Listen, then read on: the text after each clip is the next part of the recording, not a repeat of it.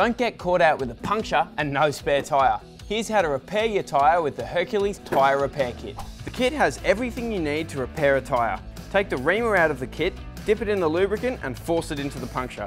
Move it up and down a couple of times to clean up the edges. Next, grab the rubber insert and thread it through this eyelet and force it through the puncture. Once it's in, you can remove the tool. You may need to use a few bits of rubber depending on the size of the puncture. To complete the install, trim off the excess rubber, then air the tyre back up and ensure it's not leaking before heading back out on the tracks.